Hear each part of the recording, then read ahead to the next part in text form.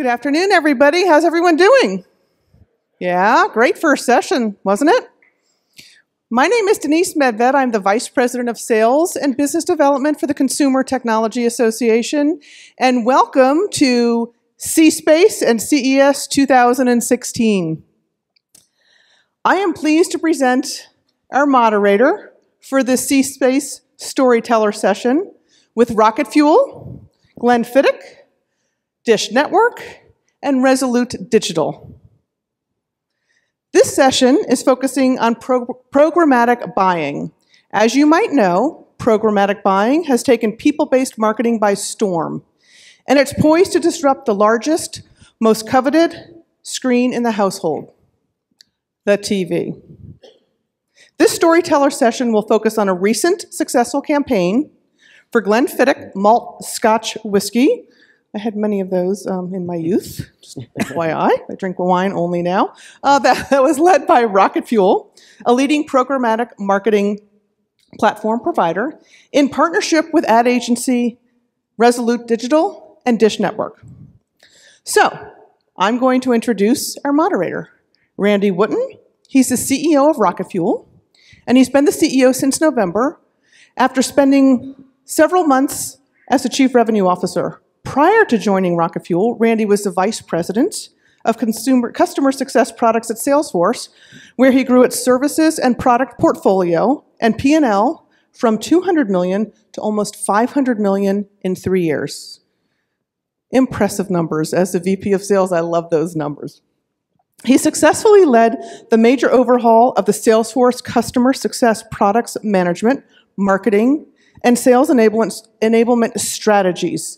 He also served in a variety of extensive sales positions over the course of 6 years at Microsoft, was the SVP of Sales, Service, and Marketing for AdReady, a cloud platform company focused on mid-market display advertising, and Director of Business Development at Quantive. I am pleased to introduce Randy Wootton. Thank you, Denise. Appreciate it. You're welcome. And thank you all for attending. That was a very kind introduction, but at the end of the day, what's been super interesting about my career is I've been fascinated by technology, the application of it to advertising. And as we think about story and storytelling, I think the story that we're unfolding today is the birth of a new marketplace. This is something that all of us will look back on and think about how this moment in time changed the way that we work with partners, with agencies, and advertisers to create compelling experiences in this new medium. But to get started, I want to start off with, well, what is programmatic TV? We have a lot of different definitions. Just let me see a hand raise. How many people have a strong sense of what programmatic TV is? Wow, that's like 3 hands. All right, how many people don't even know what the heck programmatic TV is? Okay, so that's sort of a larger majority, and in the middle, everyone sort of has an idea. So let's get grounded in definitions. And we'll start with programmatic TV advertising, and my colleague Adam will come up and go into more detail of what this has meant for Dish. But at the high level, you can think of programmatic TV as really applying an automated, technology-driven method of buying and delivering linear TV. That has been what it has meant to date. What we're doing today with a brand like Glenfiddich, with a partner like Resolute Digital, and with a marketplace like Dish, is redefining what programmatic TV is. And it's going to take a while for this to really take hold. But what I would say is programmatic buying, the big difference is about buying an impression. So for the TV folks, you buy audiences as a proxy for the people you want to reach. For the digital folks, you're like, oh yeah, we love impressions. In this new world, we're bringing those two things together, where you're able to buy an individual impression in real time. And Adam will talk a little bit about the distinction between bidding and buying in real time, but this idea of bidding and buying in real time for an opportunity to show a specific message to an individual consumer based at the impression level. So we will be working through this definition today and talking about some of the components of what we've learned through this test, but we'll hold that as a starting point. And so that's what it is. Why does it matter? Well, you all have probably seen these charts before, but this is a reach graph. Over on the far left, you see in 1954, I Love Lucy. commanded 80% reach. 80% reach of TV viewership. Fast forward, 2014, you're looking at Sunday Night Football, one of the most popular shows, a show that is defined for TV because it's live sports, and people watch it live. The reach is down at 20%. So you can say lots of reasons for this, right? There's been a fragmentation of media. There's been this exponential growth of content. There's been a reduction in cost of content production. And I think there's been a proliferation of entertainment choices. But what that means is that what brand advertisers wanted TV to do back in 1954 is no longer relevant, or it's much harder to do today. And what you're seeing by extension for those on the other side is this dramatic growth of spend in programmatic TV. So digital video growing from 10 billion to 15 billion, about 10% CAGR over that time. Programmatic TV is predicted to grow almost 86%, from $1 billion today to $12 billion in 2020. So you have these two trends around why we should care about programmatic TV. The overall secular trend about TV and consumption of commercials, and the spend shift into this medium. That's why we're here. And the kicker is, as I mentioned, this story is a story about an evolution, a revolution in the ecosystem, where you have to have brands like Glenfiddich. We'll talk with Michael in terms of what his brand means and where he's going, what he's trying to achieve. Partnering with agencies that are out in front, trying to bring together the different touch points for those consumers, powered by technology partners, Dish providing a new marketplace, and Rocket Fuel providing the intelligence, as some of their other partners as well, to access this new marketplace. And we'll talk a little bit about those ecosystems. So I'd like to introduce our panelists, and then I'll have Adam come up and talk a little bit. Adam Gaynor is a VP of Media Sales and Analytics at Dish. He was one of the first 5 employees who pioneered Dish media sales team in 2008. He served as the executive director of digital media and interactive advertising for Game Show Network. And I think it really, when we were chatting last night, just the fact that he's been part of the addressable revolution, addressable TV revolution, and being able to apply those backgrounds and experiences as we move into the programmatic TV. And he'll spend a couple of minutes talking about what that means. Jarod Caporino, the president and CEO of Resolute Digital. As we were talking last night, Jarod, in 1998, was actually doing TV planning. And he was asked to be the first digital planner because he was young, right? Like, that was his qualification to do digital planning in 1998. Fast forward 20 years, he's back to TV. Back to TV. And then finally, we have Michael Giardina, the senior brand manager at Glenfiddich. Really interesting background and experience with very large brands, including Planters Peanuts and Nabisco, Bazooka Bubblegum, Heineken, and Kraft Foods. With each of those brands, what he says, he talks about, is how do you create an authentic experience that is relevant to today? And so some of these brands are older brands, and how do you bring them forward in a compelling way in storytelling? And this opportunity in programmatic TV. So I'd like to turn it over to Adam to talk a little bit about the how of what we actually did as a partnership. Thank you, Randy. I'm excited to be here and to talk about programmatic TV because programmatic TV is here. And the reason it's here, if you think about it, there are still 100 million households in this country that pay for television. That means in those 100 million households, there's a TV on the wall. And maybe a 30-inch or a 40-inch or a 50-inch, but there's a TV on the wall. And that TV serves as a place where the consumer can come and watch content. So for us, we knew that there was an opportunity for us to involve that TV in a marketplace where the lines are being blurred. You have people that can watch content on tablets, on phones, on computers. And as a marketer, you can reach those audiences through digital programmatic. But what you can't do is reach that audience on television. So when I challenged my team about a year and a half ago or so, I said, how do we move our industry forward? How do we do more with what we have? So the best way to start is we had an incredible addressable, we still have an incredible addressable advertising technology. In 2012, we introduced our addressable technology to our marketplace. And this was now the first time where a brand can deliver a specific message to a specific household. And the way that it started was applying data to television, something that really hadn't been done before. So an advertiser would come to us and say, who can we target? And we'd show them our list of attributes and say, you can target whoever you want on this list. and we'd then take an ad and we'd deliver it through our set-top boxes just to those households. And we went, wow, right? We eliminate the waste or we minimize the waste. But it was the first time we really were able to connect brands to consumers. So as addressable has evolved, we're now much more focused on targeting. So rather than someone saying to us, who can we target? This is about taking first-party data and third-party data and marrying it to the rich, powerful first-party subscriber data that Dish has. We know our subscribers. And we can match that data. Sometimes clients even bring their own data. We call it BYOD, bring your own data. So any data source can be matched with our data source, and that's what truly provides the targeting capability. But as we sit here in January of 2016, really where we are with addressable technology today is all about ROI.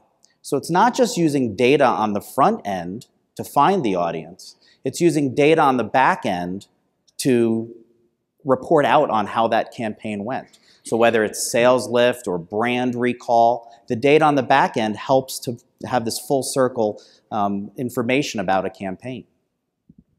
So how does it work? Well, the first and foremost, the more addressable advertising I do, the more underlying impressions I have left. So let me explain that. I have to take full 30-second spots out of sale. When I take those out of sale, I slice and dice them to get the right audience for the right message. But what's left are some impressions that just don't get targeted. It's not remnant, because ESPN in prime time on a Monday night is hardly remnant. Those are premium impressions. So I now have this trove of premium impressions that I can now put into what we call a central hub. It's best described as an SSP, right? It's a sales-side platform, a supply-side platform.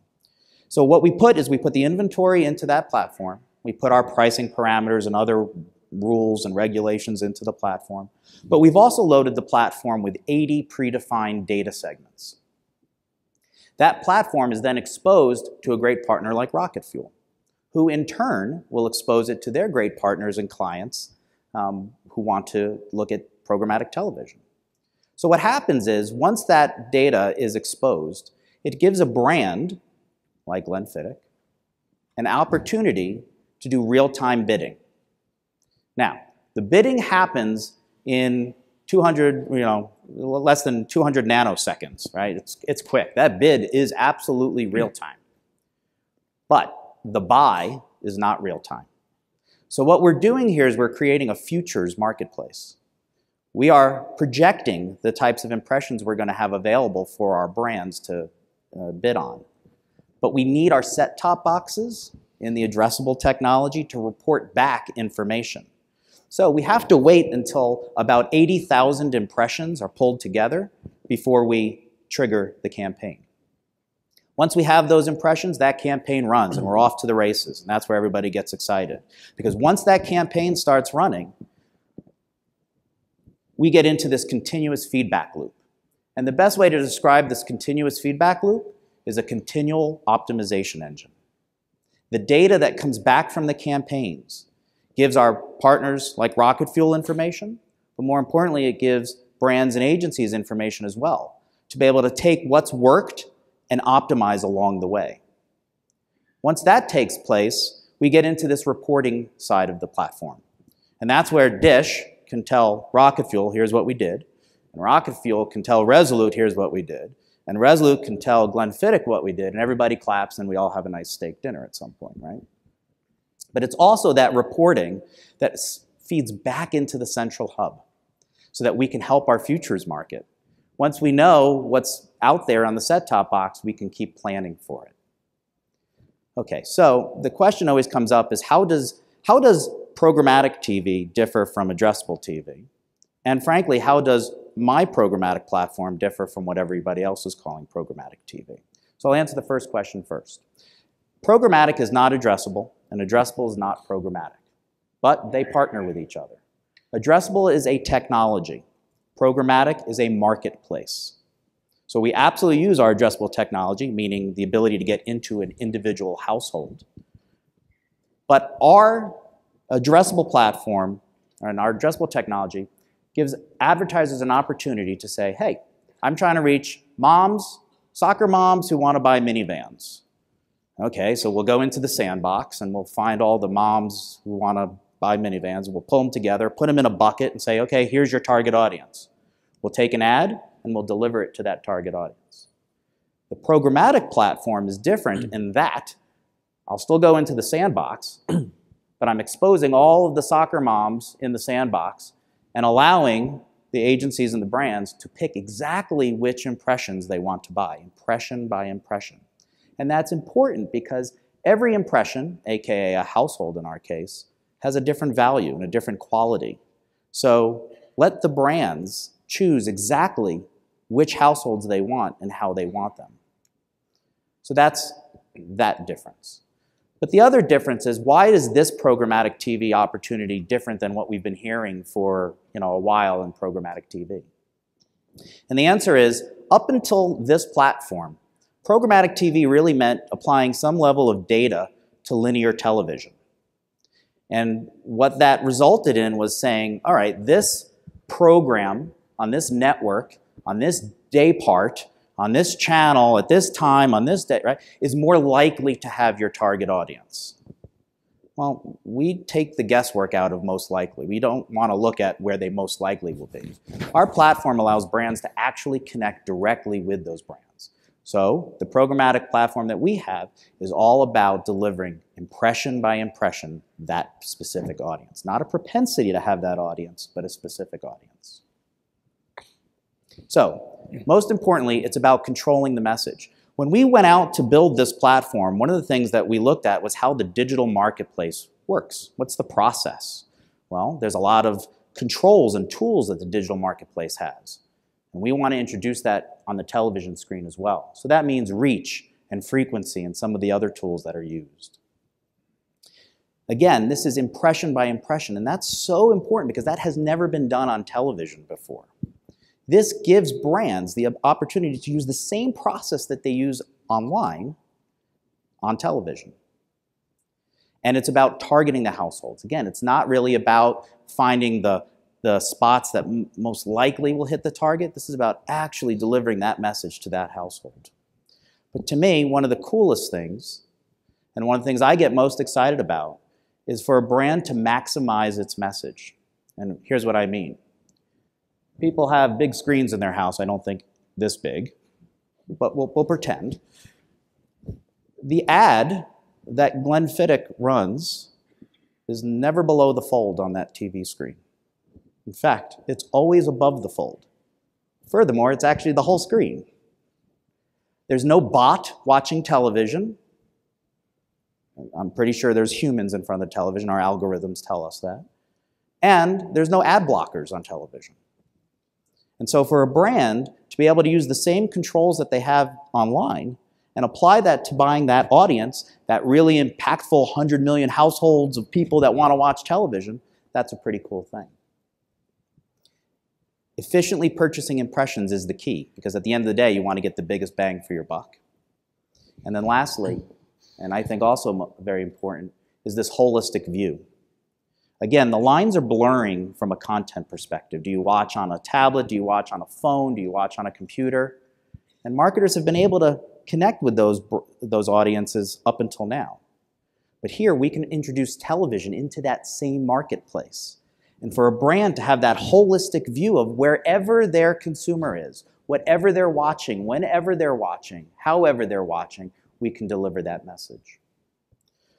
So I'll end by saying programmatic TV is here. We are open for business. We're doing business. We've got incredible partners up here, and it's important to note that if we didn't have partners like Resolute and Glenfiddich to experiment and to want to push the envelope in how this industry is growing, we wouldn't have a business. So working with Rocket Fuel, working with brands, working with agencies, that's how we intend to move this business forward. So Randy, I'll turn it back over to you. Yeah, thanks, Adam. Appreciate it. So let's pick up on that conversation. We've been doing this now we launched in November. What I'd love to do is just start by saying, so what have you learned so far? What has been interesting to you? Michael, why don't we start with you for Glenfiddich? Sure. So, I mean, the numbers are still out, and we're still doing analysis of the numbers. We definitely gained efficiencies, right? Efficiencies in targeting, efficiencies in cost, or cost per impression, versus buying an upfront or even spot TV. So that's for sure. I think on the other side, another learning, for me, it's important to use my media buys to gain excitement internally and with my distributors. I cannot sell directly to a liquor store or a bar or a restaurant. I have to go through a distributor. Thank you, Prohibition. So for me to get them excited, and they're not going to understand all this, right? So I need to just give them a number and say, this is where it's going to be. I didn't have that ability. So a learning going forward is working with these guys and better planning so we can give them some of that excitement and that jazz, but still deliver the efficiencies and the targeting that we did. So I think those were the two big learnings for me. If we can pick up on your point, we were talking a little bit last night in terms of how you thought about TV. And then Adam, you were suggesting that programmatic TV seems to be a on-ramp for people who've never advertised in TV before. So digital advertisers moving into TV rather than necessarily TV advertisers moving into programmatic TV. But I was just wondering, can you talk a little bit, Michael, about how you thought about TV and why this is a new way for you to access TV? Yeah, so we're relatively new in the TV game. Digital was more of our focus, mainly because of the efficiencies and the ability to target. Historically, before programmatic, it's greater on digital. We are not a mass brand. We're not for everybody. Some of our products, our most expensive product costs $31,000 for a bottle. That's not going to be every household that's going to buy that bottle. So targeting is very important to us. And if I were to buy TV in a normal way, tons of waste there. So we're digital first. However, the role TV plays in my world is not so much about reach. It's more about cachet, right? If you get on the right platforms and that big screen still has a lot of power behind it in terms of the image you can put and the spotlight you can put on that brand, especially if you can get it next to the right shows and the right programs. You can borrow the equity from the screen itself and from the programs you're on. So for me, TV is more about equity and creating a cachet for a brand. So hopefully make someone spend $31,000 for a bottle. And digital is more about the broader reach. So we kind of invert what you would normally do for a mass brand who's really using TV for reach and digital for tight targeting. And so Jarod, that must be one of the things as far as the lesson learned here, how to bring those two objectives together in a different context around TV. Were there any other ones that you sort of... Well, I mean, for us, it's about 4 screens. 4 screens, yep. 4 screens. So you have your desktop computer, your tablet, your phone, and now the TV. So when we do our planning for Glenfiddich, it's how do we reach our user, and using data to find out who that user really is, and how do we reach them across those 4 screens? What message do we give them across the 4 screens? And something that we've learned from this programmatic buy, which was great, is a week into the buy, we noticed that although we gave an age range, it was skewing on the higher end. In certain states and certain markets, we wanted to skew that lower. So for us, it was the first time to really, react to television data coming in, within days and change our targeting parameters. And what had it been? Like when you were using campaigns, TV campaigns in the past, how long would it take for you to be able to optimize a campaign? You're looking at post-campaign. Yeah, you can. So 90 days? A year, probably. A year? Yeah. I mean, So, all the digital guys, where. digital denizens out there, like, hey, real-time optimization, 200 milliseconds. Like, we're talking a different world in TV. Right. So being able to reduce it from a year, semi-annual, 90 days to within a week was really... It really depends how you're buying that TV media, Yeah. but for the most part, and you're in a bigger, more mass brand, you're buying in the upfront, you have your year laid out, and you're doing the analysis at the end of the year to go into next year's planning. So yeah, in most, that's about a year. Yeah. And for us, we do a lot of programmatic display buying. Yeah. So we love buying on an impression, picking all of the attributes. In this particular test that we did, I mean, we had 80 different segments. We had sports targeting, soccer targeting. For us, we want to bid, as you mentioned, that soccer mom. One soccer mom could be worth $1 more CPM than the other based on the attributes. So for us, that was fun of really, fine-tuning this TV buy. That's one of the things we talk about is this, the evolution moving forward, and we'll shift the conversation in a second to, from impression buying to this moment scoring and being able to bid on the moment. Like, what is the opportunity with the person who's showing up, the context that they're operating within, and the advertiser who wants to participate is how much is that moment worth? Yeah. How does that score play out to inform your ability to bid? I don't know, Adam, did you have any sort of lessons learned top of mind for you? Yeah, I mean, so I think the first thing we learned is this thing is hard. Yeah, right. I mean, so we're trying to do something new and innovative inside of an infrastructure that's 50 or 60 years old. It's hard.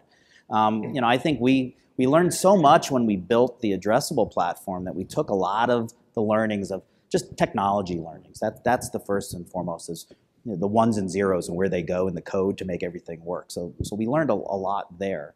But I think what we've learned as we've now been working in this platform for a little bit is that maybe the 80 segments aren't enough. So what we're looking at is how we can add more segments or how we can do some of the customized data sets into the platform. We've learned some things like the triggers that we put into the platform of what the day parts you can buy. Maybe they need to be a little bit wider. Maybe they need, in some cases, need to be narrower. So while we're in this phase of the build out of the launch, I should say, we're starting to pull some strings to make it fit a little bit better for everybody in the infrastructure. Got it. And so, Michael, as you sort of look broadly across this campaign, what does success look like for you for the test? I mean, to Adam's point, you're learning a bunch of stuff. It's efficient right now because it is in a dense marketplace. But what is success for you so that you would move forward out of an experimental medium and spend to really having it integrated into your plan? Yeah, I mean, one, I think confirming that we did create efficiencies, right? Efficiencies in pricing, and then optimized our targeting. And we really were hitting the people who we wanted to hit. And I think the last thing is learning. I mean, going into this, and my company it's one of our core values is freedom to win. Right? Family-run company that's kind of been fueled by this innovative spirit for over 128 years.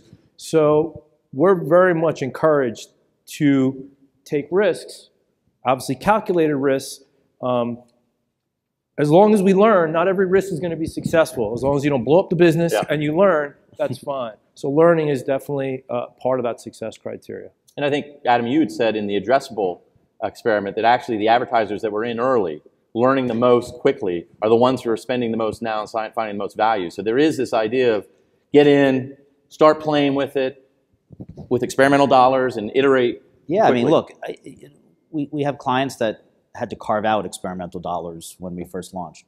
And now there are addressable budgets in the TV marketplace. Yeah. And so, I think as our business has grown substantially, the folks that have been with us for the last few years, pushing and prodding and testing and pulling, and are the ones that are most successful and the ones that are actually most experimental even today with how they use data to inform TV buys. And so, Jarod, as you think about it, this test assume it's successful. What does it take for you to move it to other brands? Sure. I mean, Glenfiddich is one of those maverick whiskeys. They're going to be out in front trying to create a unique experience. How do you think about it? Well, I mean, first of all, it was great for us. Whenever you have a client that's willing to test new things, because it's also a learning experience for us. And we made the conscious decision to say that this buy inside of our agency is going to be done by our digital media planners and buyers. Oh, interesting, versus your TV. Yeah. So the ones that are familiar with programmatic buying, that are doing it on a daily basis for all of our display advertising. And from a results standpoint, I mean, it's again, we're still analyzing everything, but the efficiency is definitely there. The targeting is definitely there. Trying to get some bigger TV budgets there. I mean, reach would be, or scalability, I should say, not even reach, is something that we're waiting for and are eager for the marketplace to get and to have. I think that's a good segue. Let's if we just get in closing on the session, but really, what will it take to make programmatic real? I think you were just speaking to the number one is addressability at scale. Can you talk a little bit more about what you think about what would that have to be like for this to really take root? Yeah, well, I mean, so just if you look at our media plans as a whole, our programmatic buying, we're not buying 100% programmatic, right? So it's a complement to our buys. But when you're looking at scale here, and you mentioned the 100 million households, and the more inventory, obviously, the better. We think there's a tremendous advantage for us right now. It's kind of the early days of the programmatic display buying, where you don't have too many bidders in there right now. So the efficiency is amazing. It's actually better than what we would get from a pricing standpoint. Go early, right? Go early. Get in or get early. We were expecting going in here to pay more than what we would normally would on a CPM for a TV spot, just given the targeting. And luckily with this test, that hasn't been the case. We've actually paid less and got more targeting. Great. And then Adam, just on the sort of second trend, you were talking a little bit about the household targeting. And in our conversation last night, we were talking about winning the living room is something I remember being at Microsoft in 1994 talking about Xbox, owning the living room experience. And you fast forward to today, and we're in a really different space where you have these multi-screen experiences in the living room. And so you're getting to the household level. But really, this next sort of level of detail of understanding the people and doing people-based attribution. So in the television arena, we're going to stick with household addressability. We get right down to the household, which is better than we've ever had before because it's not zip code, it's not state, it's not it's the house, right? And if all four of us live next to each other, we would be able to see a different ad watching the same program. Where I think we get the future is, I work for a very innovative company, and I'm very thankful to work for Dish. That is just leading the charge and changing the way people watch television and can have television. We launched Sling Television last year. So Sling is an OTT product. My sales team has access to that inventory as well.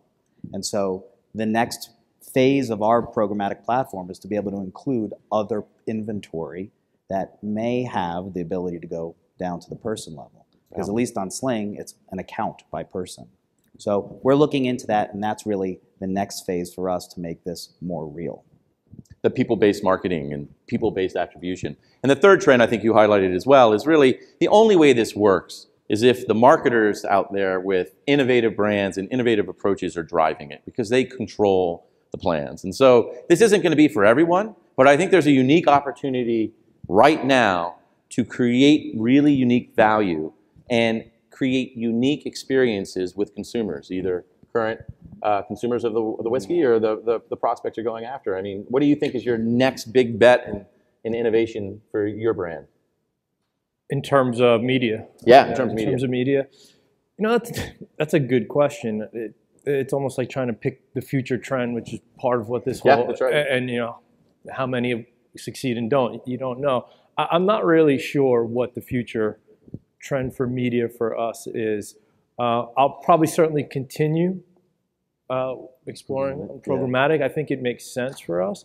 I think part of your point about needing the brands and the partners to do this, for me, this wasn't that hard of a decision. It's more about trust. Do you trust your partner that they're bringing you legitimate solutions to your businesses? Do you trust in that what they're saying they're going to do, they can actually do? And then if you have that trust, to me, it was black and white, right? I can target more. I probably get a better rate. I already have a budget that I'm going to put a TV, so I can just shift some. Why wouldn't I do that? So I don't think the numbers play out. It's more, do you have that relationship with your partners that you think that they have your best interests in heart? And that's what it was for me, and I do, and we went forward with it. So that's great. For us, that marketing innovation is, I'd love to target a household or the next step of an actual particular person in a household, show them a TV ad, and when they're on their tablet, be able to show them a continuing ad on their tablet at the same time. Creating that experience, building experience, exactly. and bringing it back and showing the reporter. That's the promised land, right? Yes. Great. Well, thank you for the time, and I think this has been a great conversation. We'd like to continue that conversation. #PTV is here. Please join us in the interweb, and we'll continue that conversation, as well as we'd like to continue the conversation at the reception, which we're kicking off with some Glenfiddich in the room right next door. So thank you for your attention, appreciate your time, and look forward to continuing the conversation.